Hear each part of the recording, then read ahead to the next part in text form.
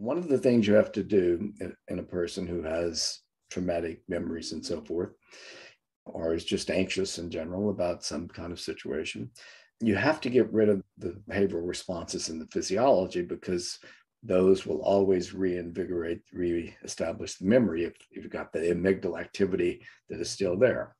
So step one, I think, is you should target the amygdala, tame the amygdala. How do you do that? And by taming the amygdala, I mean like suppressing heart rate increases, suppressing freezing behavior. So we know that if we give people pictures of snakes or spiders or other kinds of scary things, that will activate the amygdala in a human. And you can present those stimuli subliminally.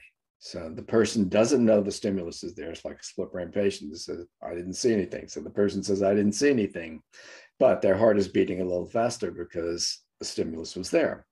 So maybe if we could use subliminal exposure therapy, in other words, present the spider to the spider phobic subliminally, because spider phobics don't like to see spiders, right? But you can do it that way that the conscious spider phobic's mind doesn't know the spider's there. Mm-hmm. So tame the amygdala, reduce the arousal. And okay, now the person can look at the spider without, feeling all, the muscle tension and the jitteriness and all that. So now what you want to do is tame the hippocampus, start changing some memories that the person was too upset about to really be able to address them. And once you've done step one and step two, now you want to just tame the prefrontal cortex by engaging in just regular old talk therapy, because now the person is ready to talk about it, because you've got the threat responses. You got the physiological and behavioral threat responses and the beliefs stored in memory that have been adjusted. So now they can just talk about their life as a person, mm-hmm. rather than being all, freaked out about it.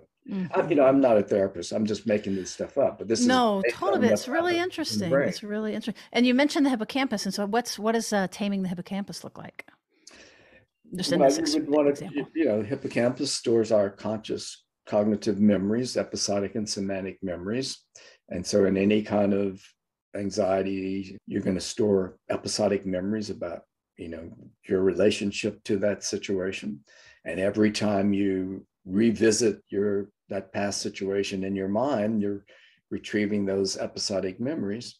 And every time you envision your future, you're time traveling. So you can time travel to the past through episodic memory, but you can also time travel to the future. And when you time travel to the future, you're anticipating, this happening to you again. So it's kind of like rumination of not only the past, but about the future. So you need to adjust those episodic memories and find ways to recode them so that the person can then have a conversation about their life without that being their life, in a sense. Would introducing mindfulness, like safe imagery, things like that, would that be qualify with this idea of shifting that?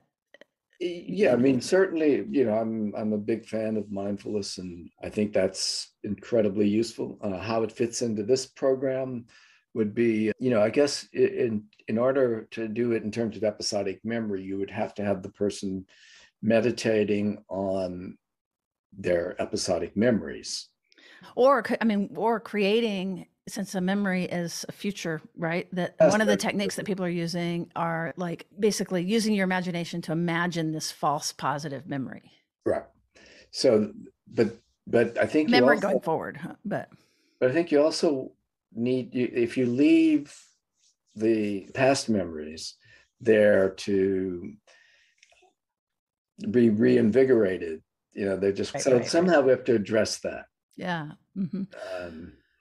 My thing is very simple-minded, and it's probably impractical for anything. I mean, if it worked in spider phobics, that would be a good test case. But if you've got things that are much more complex in terms of memories of all kinds of things, and it's not just a specific stimulus, but a whole system of knowledge that's problematic, then it's not going to work.